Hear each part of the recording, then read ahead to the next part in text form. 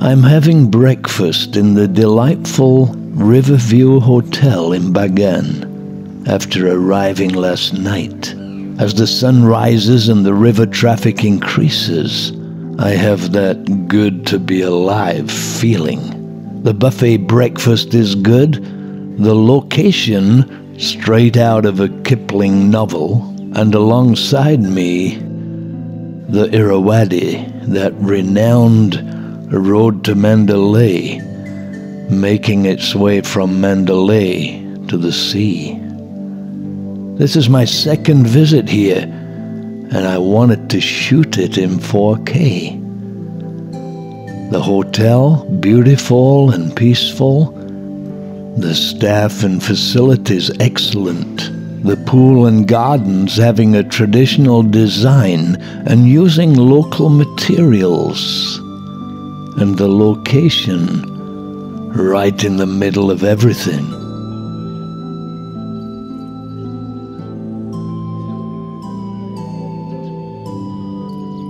The horse and cart being the way to go. I hired one for the day, and I was soon heading toward the famous temples.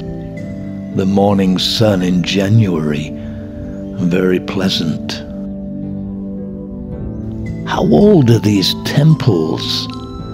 How many are there? During the height of the kingdom of Bagan, between the 11th and 13th centuries, there were over 10,000 Buddhist temples, pagodas, and monasteries in the Bagan plains alone, of which, believe it or not, over 2,200 temples and pagodas still survive to the present time. Some 1,000 years old. That's why it's one of the main tourist destinations in Burma, perhaps even in Asia. The Ananda Temple is first up. It's the most famous of all the temples, built in 1105. The spire was gilded on its 900th anniversary in 1990, and it's highly revered in Burma. It houses 4 standing Buddhas, each one facing the cardinal directions of north, south, east, and west. The temple is said to be a fusion of Mon and Indian styles of architecture. It's a fascinating place with some interesting architectural styles. There's a legend about the building of this temple. 8 monks who approached the king seeking alms described to him the Nandamula cave temple in the Himalayas, where they had meditated, saying it was so beautiful. The king, pleased with their description, asked them to build a temple in the middle of the Bagan plains that created cool conditions within. After the monks finished constructing the temple, the king, wishing to retain the uniqueness of the temple, you guessed it, he had the monks killed to ensure that no similar temple could be built elsewhere. Thus its design is unique. The next temple I visited was the Tapbinyu Temple, or the Omniscient, built in the mid-12th century and adjacent to the Ananda Temple. And outside was a bell. These bells are often rung when a Buddhist comes to pray.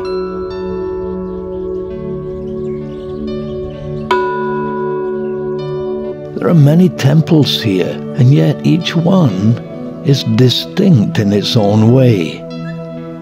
Whenever I'm in an ancient site that is thus preserved, I always wonder what went on here down the centuries. I also marvel at the way they even managed to build such large and impressive monuments that after hundreds of years still impress.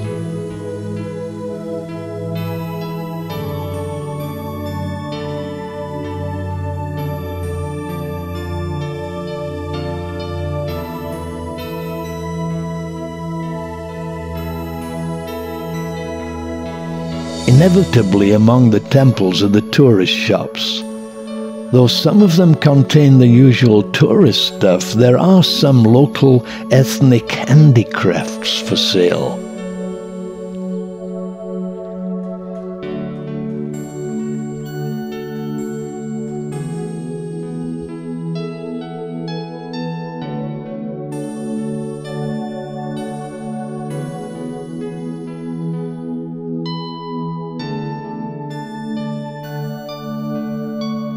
My first day, but an intriguing experience.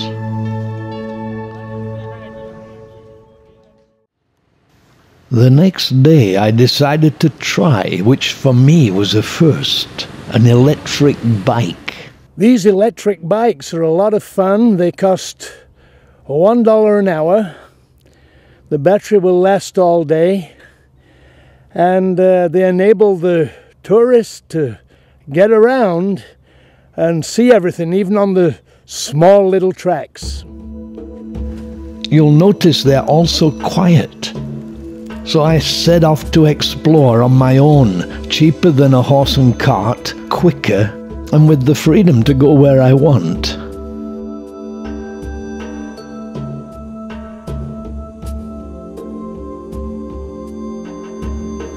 Every now and then coming across the tourist shops that surround the temples, clothes and handicrafts being the main things to buy.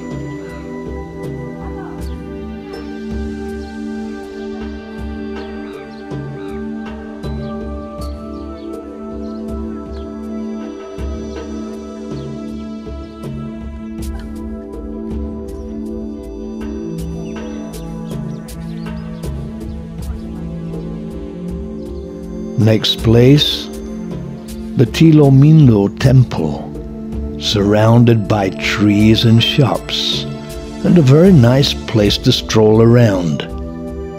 The low cost of living here, coupled with low wages, means the cost of these goods is relatively low.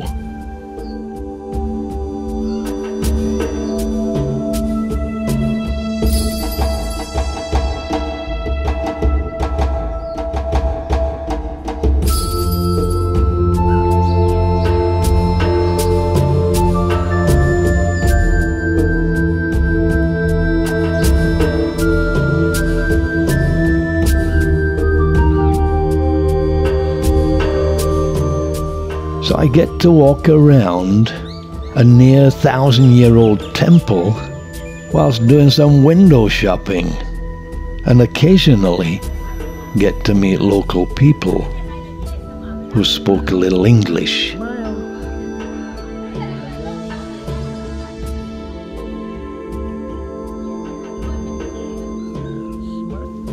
This is really an excellent place to visit.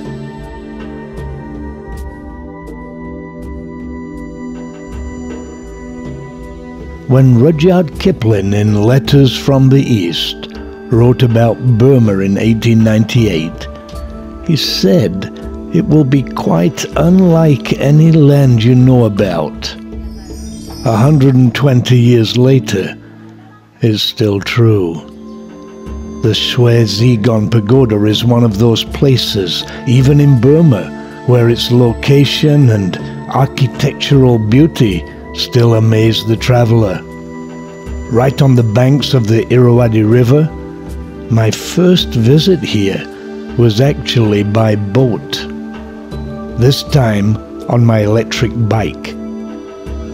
It really is an enigmatic and beautiful place.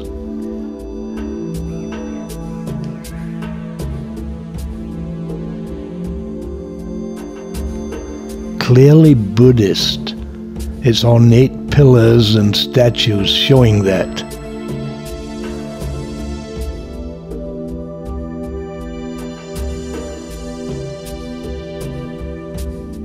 Its spires and stupas dominant, and everything appears to be clad in gold and shining in the clear sunshine.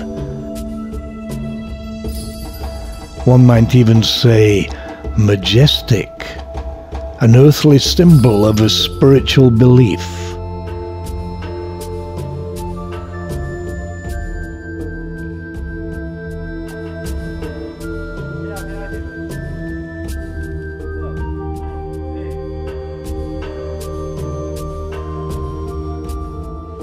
But on closer examination, there are traces of animist spirit worship and beliefs that predate Buddhism, but are still alive, and now integrated into the Buddhist form of worship here.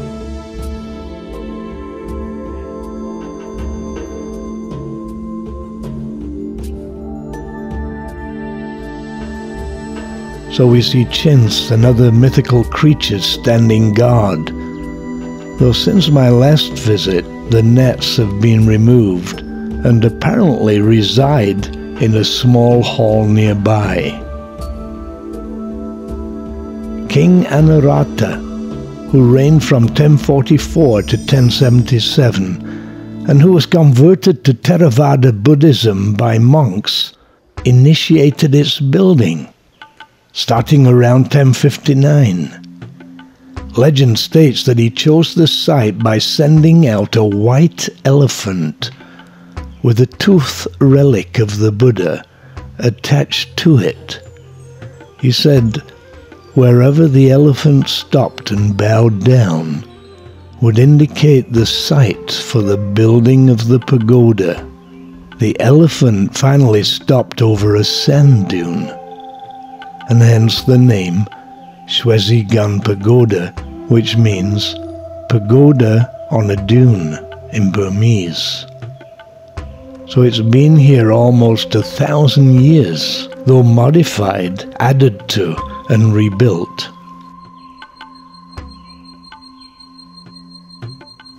This is earthquake country, and the pagoda has been damaged by earthquakes and other natural disasters over the centuries and renovated. A notable renovation was during the 16th century. The large earthquake of 1975 caused damage to the spire and the dome that necessitated significant renovation. Now 30,000 copper plates cover the spire, gilded between 1983 and 1984, and again in recent times. However, the pagoda's bottom-level terraces have remained mostly in their original form. Local people will tell you all kinds of stories about it. It's so large that the sound of a drum beaten on one side of the pagoda cannot be heard on the other side. Also, the great pagoda's shadow never falls outside its boundary walls, regardless of the time of day. I have to say I'm very impressed with the beauty of this place. One might say that it surprises the visitor with its splendor. The blue skies, green trees, and golden stupas, a kaleidoscope of color. The people here always a pleasure, though few speak much English. The kids are special.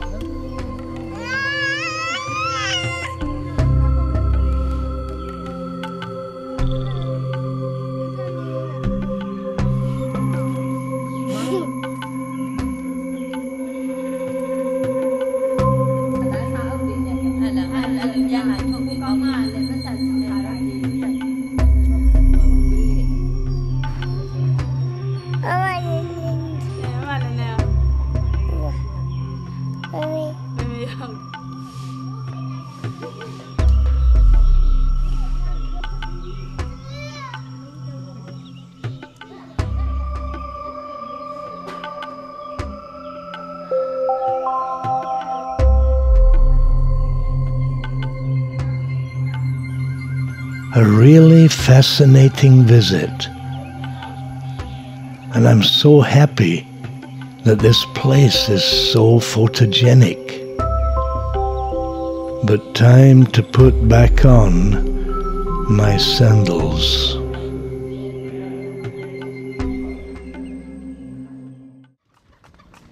I'm enjoying my time here in this fascinating place. Today I'll take a horse and cart to the river.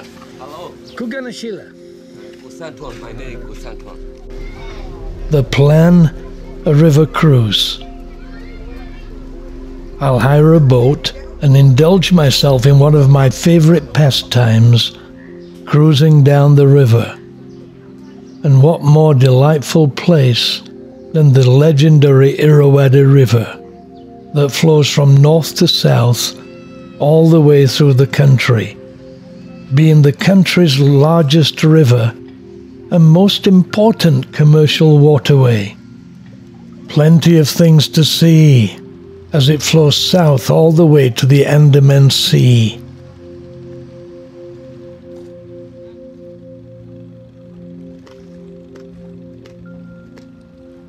Here is the Bupaya, a sacred pagoda built by the third king of Bagan that gives great views of the river. Meanwhile, I've negotiated a good price for a boat with the help of my horse and cart driver, and we soon set sail. Now you may think I'm a lucky guy to do this stuff, but I'm taking you with me, so to speak, so you can enjoy it, what's the word now, vicariously, which whilst not being the best, is certainly better than nothing. So if you can't swim, put on your life vest now, and maybe a little sunscreen. Here we go. As you can see, we're both sitting on the same side of the boat. And soon the sights unfold.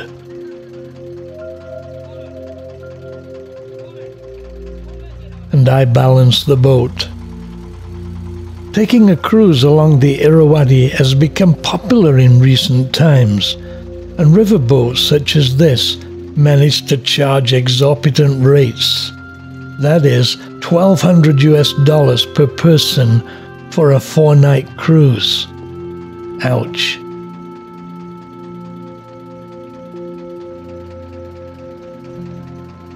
The boat gives the opportunity to get a glimpse of the people on the riverbank getting on with their lives.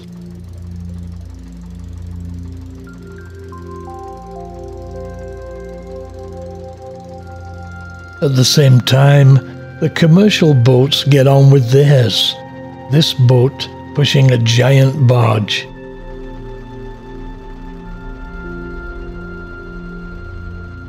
Looking one way, we see the river. Looking the other way, we can see life beside the river.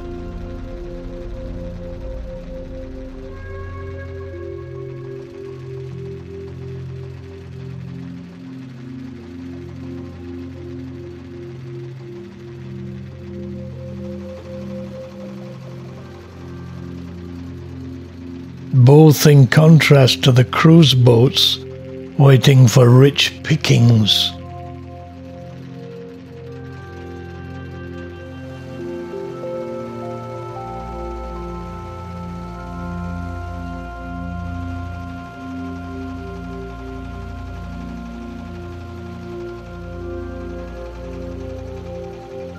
Rudyard Kipling's poem Mandalay described the river as on the road to Mandalay, where the flying fishes play.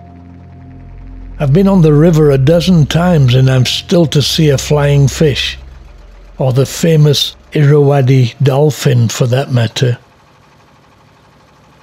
If we were to keep going here, we'd reach Mandalay in the morning, but we're certainly not going that far.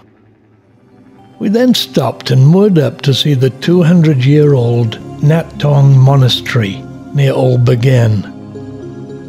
Although its date of founding is uncertain, it's probably the region's oldest, as well as the finest wooden monastery. The problem with wooden monasteries is that they don't survive as well as the older brick and stone stupas. The roof avian decorations have been restored and they're beautiful. Visitors can reach here by boat, as I did, or by horse and cart. We then resumed our cruise in the evening sun, a delightful time of the day here. As early as the 6th century, the river was used for trade and transport, and it's always busy with all kinds of boats and barges, big and small.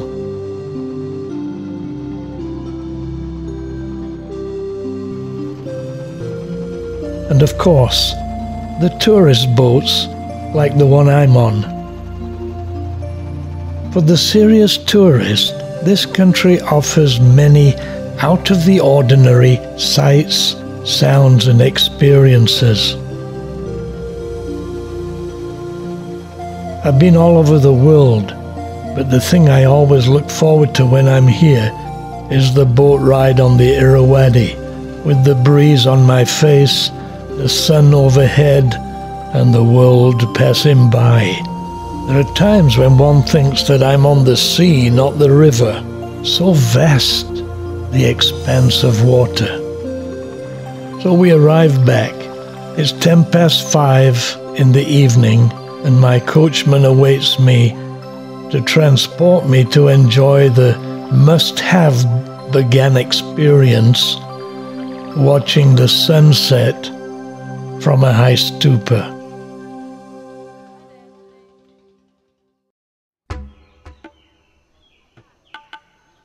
When we arrived, there are already 1,000 people there, and the sun is slowly descending over a myriad of temples and pagodas.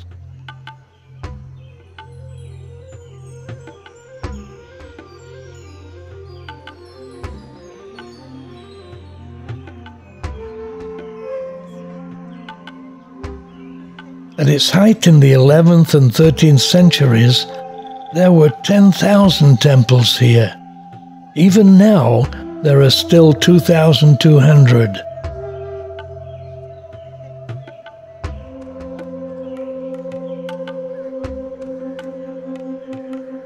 The people just sit in silence and enjoy the amazing spectacle.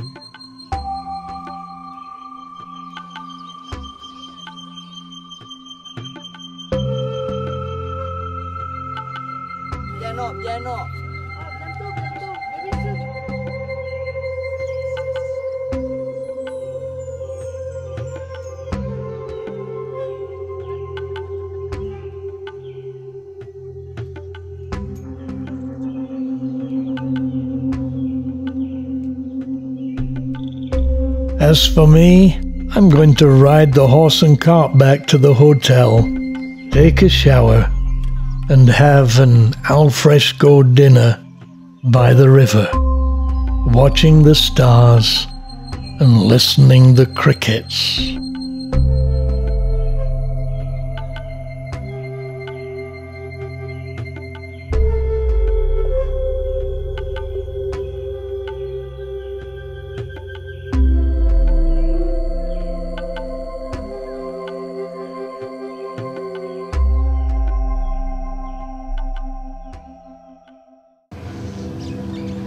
Next morning, it's another beautiful day in Bagan, and the birds were rejoicing in it. Believe it or not, it's already 9 o'clock in the morning, and I decided against taking a hot air balloon ride. The 45-minute ride costs $345 upwards per head. My return air ticket from Hong Kong, a 2-hour trip, cost about the same. My advice to tourists: avoid the Irrawaddy cruise boats and the hot air balloons. An easy way to check the weather here, the weather forecasting stone. It was dry and had a shadow, so great weather.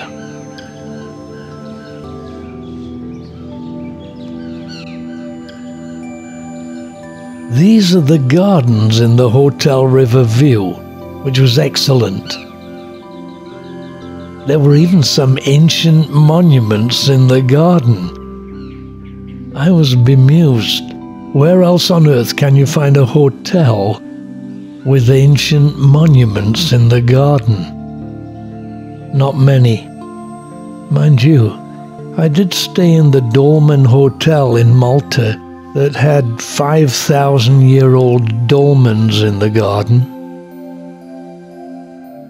Here the structures were less than 1,000 years old, but certainly stirred up those feelings of wonder that ancient monuments tend to do. Who built this? What was life like here by the river 1,000 years ago? What did it look like at the time it was built?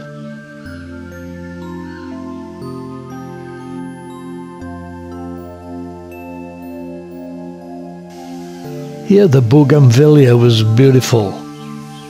The hotel itself was beautiful.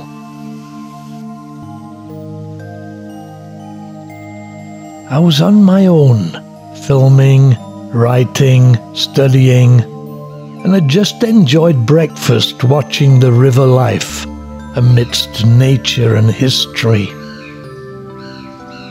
And blue skies and sunshine, the morning sun actually very pleasant.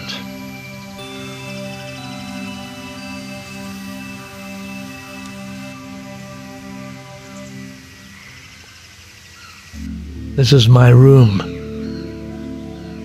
How come I came to Bagan? Well, I'd been here before, years ago, and wanted to revisit. But I also wanted to revisit Inle.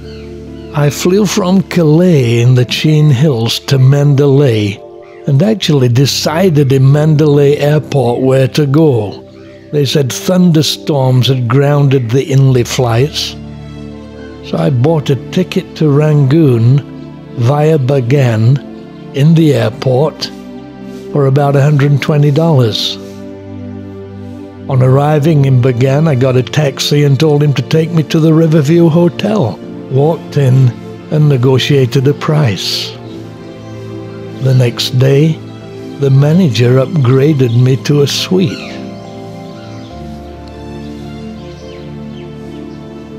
After breakfast, I strolled around the gardens. The pool was no less attractive than the rest of the hotel.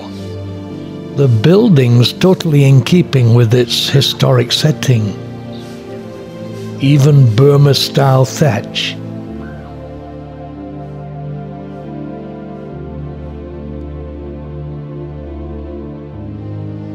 The setting of the hotel, an excellent oasis before one sets out to explore. Reflections and color, creating interesting dynamic art. Surreal at times, certainly emotive. Etching a unique memory on the mind. And all the while, the bird's song accompanied the sights.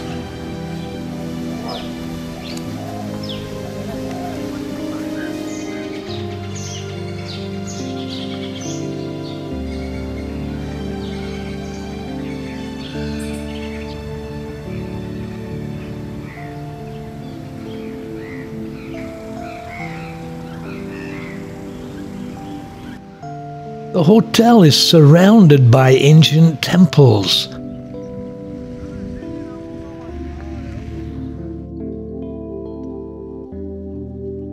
And even the preferred mode of transport is ancient. So I began another day of discovery in Bagan. I'd hired a $1 an hour electric bike again, and with camera, map, and guidebook in hand, I began another day of discovery.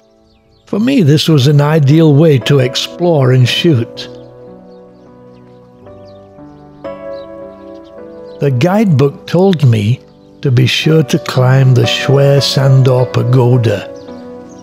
The pagoda contains a series of 5 terraces, topped with a cylindrical stupa, which is topped by a bejeweled umbrella, and built by King Anuruddha in 1057.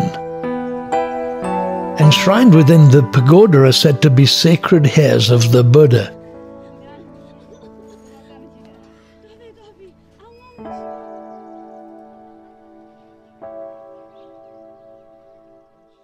It certainly gave a great view over the plain below.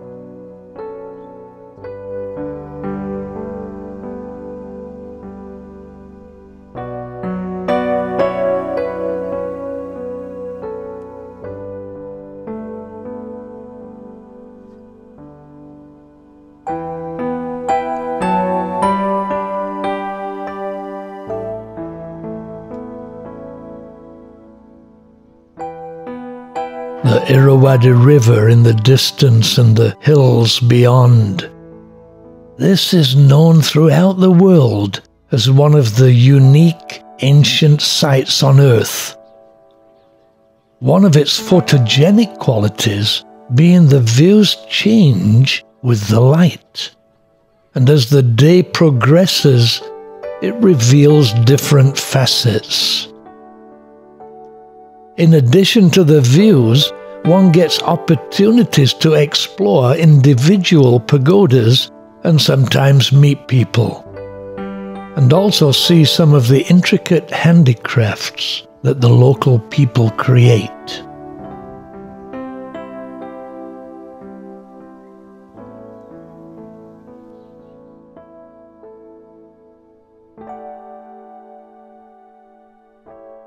Next up was actually the biggest temple, the Damayanji Temple.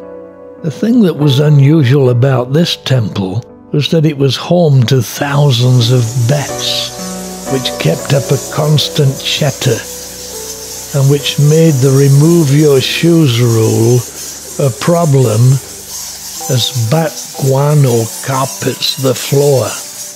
The temple was built in the 12th century, but paintings inside are more recent, 18th century, and the unusual occurrence of two Buddhas side by side. The standard of workmanship was very high, but there was a good reason why. This stone is where they used to chop off the hands of the workers who did not keep up to standard. If you could put a needle between the stones, the king chopped off their hands. The Buddhist virtue of ahimsa, non-violence, appears to have been selectively applied. Worship of the Buddha continues here.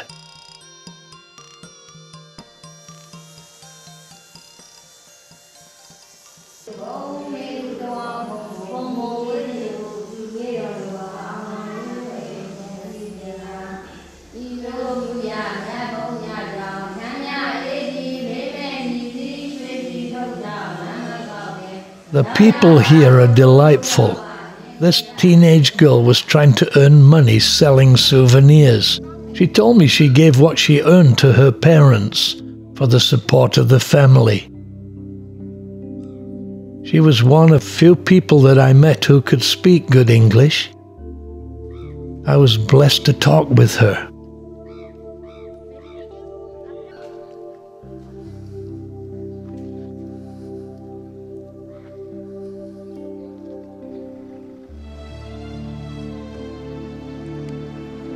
I then visited the Suleimani Temple, around which were many interesting souvenir stalls.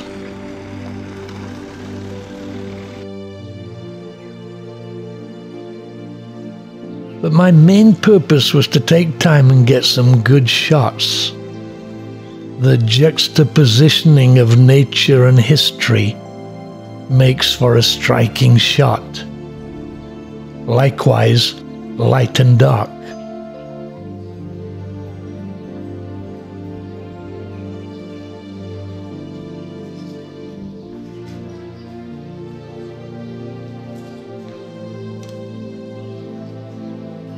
Their artwork was excellent.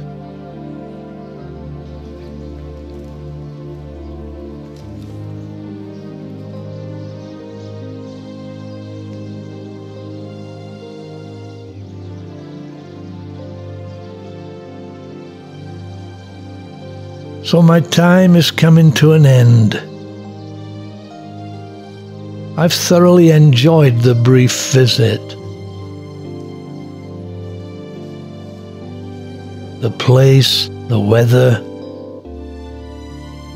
the people, the history, and the culture. Finally, the fun. The bike is 5 sizes too small. A French girl offered to take a shot of me riding and promised not to laugh. She broke her promise, and you can see why. 2 hours later, I was on a plane to Rangoon. A great trip, so why don't you travel? Sometimes what you're most afraid of is the very thing that will set you free.